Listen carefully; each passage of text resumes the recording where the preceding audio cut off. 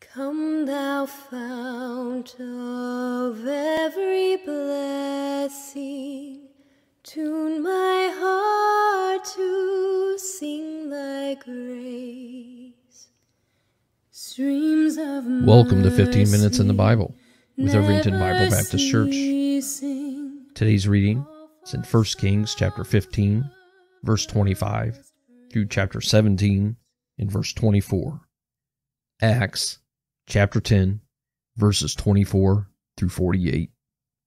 Psalm chapter 134, verses 1 through 3. And Proverbs chapter 17, verses 9 through 11. 1 Kings chapter 15, beginning with verse number 25. And Nadab, the son of Jeroboam, began to reign over Israel in the 2nd year of Asa, king of Judah, and reigned over Israel 2 years. And he did evil in the sight of the Lord, and walked in the way of his father, and in his sin, wherewith he made Israel to sin. And Baasha, the son of Ahijah, of the house of Issachar, conspired against him, and Baasha smote him at Gibbethon, which belongeth to the Philistines. For Nadab and all Israel laid siege to Gibbethon. Even in the 3rd year of Asa, king of Judah, did Baasha slay him, and reigned in his stead. And it came to pass, when he reigned, that he smote all the house of Jeroboam. He left not to Jeroboam any that breathed, until he had destroyed him, according unto the saying of the Lord, which he spake by his servant Ahijah the Shilonite. Because of the sins of Jeroboam which he sinned, in which he made Israel sin, by his provocation wherewith he provoked the Lord God of Israel to anger. Now the rest of the acts of Nadab, and all that he did, are they not written in the book of the Chronicles of the kings of Israel? And there was war between Asa and Baasha, king of Israel, all their days. In the 3rd year of Asa, king of Judah, began Baasha, the son of Ahijah, to reign over all Israel in Tirzah 24 years. And he did evil in the sight of the Lord, and walked in the way of Jeroboam, and in his sin wherewith he made Israel to sin. Chapter 16. Then the word of the Lord came to Jehu, the son of Hanani, against Baasha, saying, Forasmuch as I exalted thee out of the dust, and made thee prince over my people Israel, and thou hast walked in the way of Jeroboam, and hast made my people Israel to sin, to provoke me to anger with their sins. Behold, I will take away the posterity of Baasha, and the posterity of his house, and will make thy house like the house of Jeroboam, the son of Nebat. Him that dieth of Baasha in the city shall the dogs eat, and him that dieth of his in the fields shall the fowls of the air eat. Now the rest of the acts of Baasha, and what he did, and his might, are they not written in the book of the Chronicles of the kings of Israel? So Baasha slept with his fathers, and was buried in Tirzah, and Elah his son reigned in his stead. And also by the hand of the prophet Jehu, the son of Hanani, came the word of the Lord against Baasha, and against his house, even for all the evil that he did in the sight of the Lord, in provoking him to anger with the work of his hands, and being like the house of Jeroboam, and because he killed him. In the 26th year of Asa, king of Judah, began Elah, the son of Baasha, to reign over Israel in Tirzah 2 years. And his servant Zimri, captain of half his chariots, conspired against him, as he was in Tirzah, drinking himself drunk in the house of Arza, steward of his house in Tirzah. And Zimri went in and smote him, and killed him, in the 27th year of Asa king of Judah, and reigned in his stead. And it came to pass, when he began to reign, as soon as he sat on his throne, that he slew all the house of Baasha. He left him not one that pisseth against the wall, neither of his kinsfolks, nor of his friends. Thus did Zimri destroy all the houses of Baasha, according to the word of the Lord, which he spake against Baasha by Jehu the prophet. For all the sins of Baasha, and the sins of Elah his son, by which they sinned, and by which they made Israel to sin, in provoking the Lord God of Israel to anger with their vanities. Now the rest of the acts of Elah, and all that he did, Are they not written in the book of the Chronicles of the kings of Israel? In the 27th year of Asa, king of Judah, did Zimri reign 7 days in Tirzah, and the people were encamped against Gibbethon, which belongeth to the Philistines. And the people that were encamped heard say, Zimri hath conspired, and hath also slain the king. Wherefore all Israel made Omri, the captain of the host, king over Israel that day in the camp. And Omri went up from Gibbethon, and all Israel with him, and they besieged Tirzah. And it came to pass, when Zimri saw that the city was taken, that he went into the palace of the king's house, and burnt the king's house over him with fire, and died. For his sins which he sinned, in doing evil in the sight of the Lord, and walking in the way of Jeroboam, and in his sin which he did to make Israel to sin.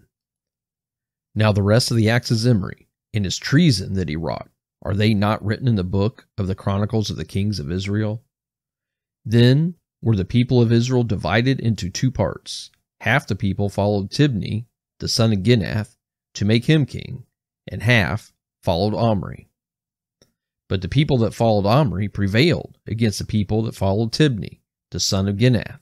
So Tibni died, and Omri reigned.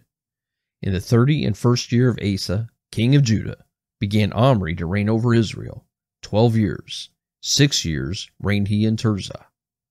And he bought the hill Samaria of Shemer for 2 talents of silver, and built on the hill, and called the name of the city which he built after the name of Shemer, owner of the hill Samaria. But Omri wrought evil in the eyes of the Lord, and did worse than all that were before him. For he walked in all the way of Jeroboam the son of Nebat, and in his sin wherewith he made Israel to sin, to provoke the Lord God of Israel to anger with their vanities. Now the rest of the acts of Omri, which he did, and his might that he showed, are they not written in the book of the Chronicles of the kings of Israel? So Omri slept with his fathers, and was buried in Samaria, and Ahab his son reigned in his stead. And in the 38th year of Asa, king of Judah, began Ahab, the son of Omri, to reign over Israel. And Ahab, the son of Omri, reigned over Israel in Samaria 22 years. And Ahab, the son of Omri, did evil in the sight of the Lord above all that were before him. And it came to pass, as if it had been a light thing for him to walk in the sins of Jeroboam the son of Nebat, that he took to wife Jezebel, the daughter of Ethbaal, king of the Zidonians, and went and served Baal, and worshipped him. And he reared up an altar for Baal in the house of Baal, which he had built in Samaria. And Ahab made a grove, and Ahab did more to provoke the Lord God of Israel to anger than all the kings of Israel that were before him. In his days did Hiel the Bethelite build Jericho. He laid the foundation thereof in Abiram his firstborn, and set up the gates thereof in his youngest son Segub, according to the word of the Lord, which he spake by Joshua the son of Nun. Chapter 17. And Elijah the Tishbite, who is of the inhabitants of Gilead, said unto Ahab, As the Lord God of Israel liveth, before whom I stand, there shall not be dew nor rain these years, but according to my word. And the word of the Lord came unto him, saying, Get thee hence, and turn thee eastward, and hide thyself by the brook Cherith, that is before Jordan. And it shall be that thou shalt drink of the brook, and I have commanded the ravens to feed thee there. So he went and did according unto all the word of the Lord. For he went and dwelt by the brook Cherith, that is before Jordan. And the ravens brought him bread and flesh in the morning, and bread and flesh in the evening, and he drank of the brook. And it came to pass after a while, that the brook dried up, because there had been no rain in the land. And the word of the Lord came unto him, saying, Arise, get thee to Zarephath, which belongeth to Zidon, and dwell there. Behold, I have commanded a widow woman there to sustain thee. So he rose and went to Zarephath. And when he came to the gate of the city, behold, the widow woman was there, gathering of sticks. And he called to her and said, Fetch me, I pray thee, a little water in a vessel, that I may drink. And as she was going to fetch it, he called to her and said, Bring me, I pray thee, a morsel of bread in thine hand. And she said, As the Lord thy God liveth, I have not a cake, but a handful of meal in a barrel, and a little oil in a cruse. And behold, I am gathering 2 sticks, that I may go in and dress it for me and my son, that we may eat it and die. And Elijah said unto her, Fear not, go and do as thou hast said, but make me thereof a little cake first, and bring it unto me, and after make for thee and for thy son. For thus saith the Lord God of Israel, The barrel of meal shall not waste, neither shall the cruse of oil fail, until the day that the Lord sendeth rain upon the earth. And she went and did according to the saying of Elijah, and she and he and her house did eat many days.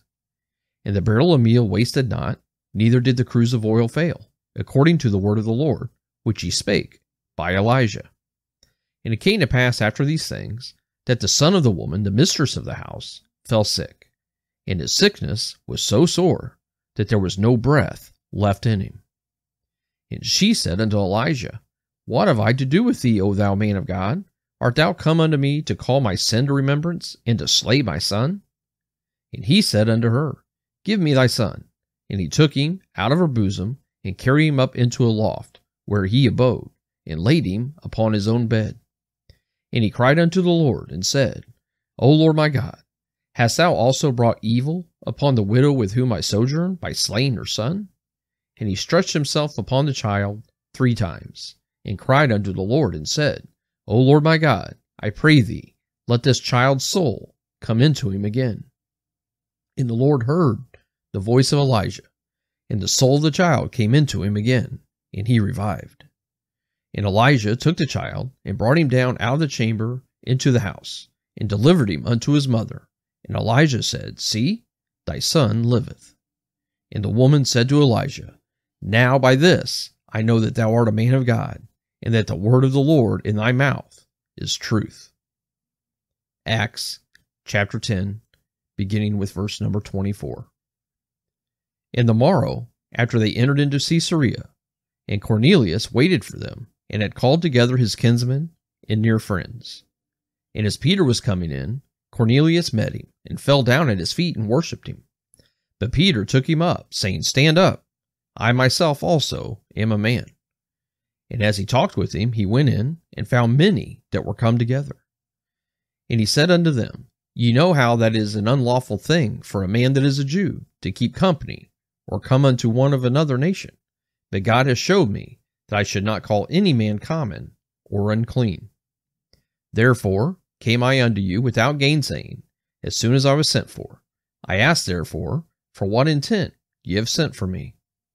And Cornelius said, 4 days ago I was fasting until this hour, and at the 9th hour I prayed in my house. And behold, a man stood before me in bright clothing, and said, Cornelius, thy prayer is heard, and thine alms are had in remembrance in the sight of God. Send therefore to Joppa, and call hither Simon, whose surname is Peter. He is lodged in the house of one Simon, a tanner by the seaside, who, when he cometh, shall speak unto thee.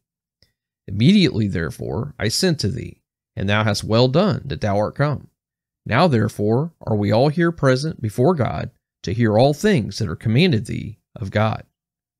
Then Peter opened his mouth, and said, Of a truth I perceive that God is no respecter of persons, but in every nation he that feareth him, and worketh righteousness, is accepted with him. The word which God sent unto the children of Israel, preaching peace by Jesus Christ, he is Lord of all.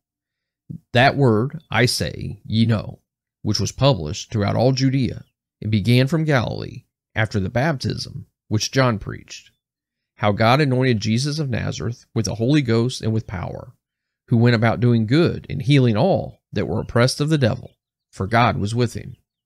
And we are witnesses of all things which he did, both in the land of the Jews and in Jerusalem, whom they slew and hanged on a tree. Him God raised up the 3rd day, and showed him openly, not to all the people, but unto witnesses chosen before of God, even to us, who did eat and drink with him after he rose from the dead. And he commanded us to preach unto the people, and to testify that it is he which was ordained of God to be the judge of quick and dead. To him give all the prophets witness, that through his name whosoever believeth in him shall receive remission of sins. While Peter yet spake these words, the Holy Ghost fell on all them which heard the word. For they heard them speak with tongues and magnify God. Then answered Peter, Can any man forbid water, that these should not be baptized, which have received the Holy Ghost, as well as we? And he commanded them to be baptized in the name of the Lord. Then prayed they him to tarry certain days. Psalm chapter 134. Behold, bless ye the Lord, all ye servants of the Lord, which by night stand in the house of the Lord. Lift up your hands in the sanctuary, and bless the Lord. The Lord that made heaven and earth, bless thee out of Zion. Proverbs chapter 17, verses 9 through 11. He that covereth a transgression seeketh love, but he that repeateth a matter separateth very friends. A reproof entereth more into a wise man than 100 stripes into a fool. An evil man seeketh only rebellion, therefore a cruel messenger shall be sent against him. Thank you for joining us for 15 minutes in the Bible. Seal it for thy courts above. Here's my heart, oh, take and seal it for thy courts above. Seal it for thy courts above.